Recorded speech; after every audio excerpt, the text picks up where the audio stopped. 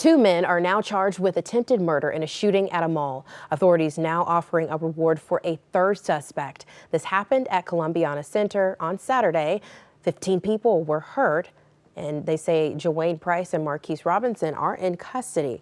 They're still looking for Amari Sincere-Jamal Smith. U.S. Marshals are offering a $10,000 reward leading to Smith's arrest.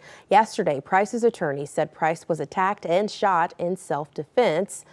They said that Price called his family moments before the shooting.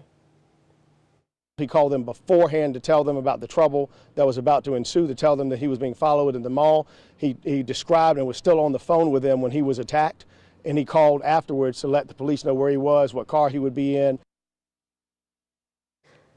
Now, both Price and Robinson were denied bond this morning. They are being held in the Lexington County Detention Center.